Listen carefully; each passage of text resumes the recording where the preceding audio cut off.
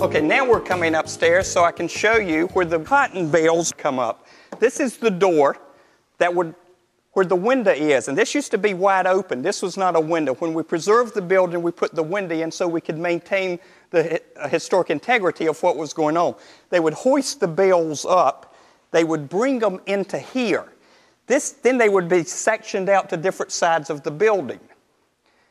This is where they would stay, waiting to be sold, and the railroad would pick them up on the front side of the building. Now, one of the neat things you'll find about the building also is this area in here where we have our event gallery for weddings, business meetings, social gatherings, so on and so forth. This is an original wall. This is actually infill. There were two buildings, and over time, when they wanted to get into cotton, they filled in between them. That's how event gallery came. But this is the original. This used to be a tire company in this building on the other side.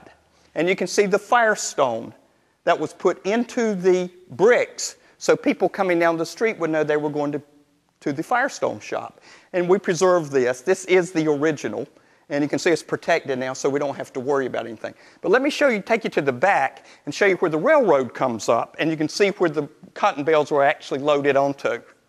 Okay, and now we're back here to what was originally the front of the building, which is now regarded as the back. You can see the railroad tracks.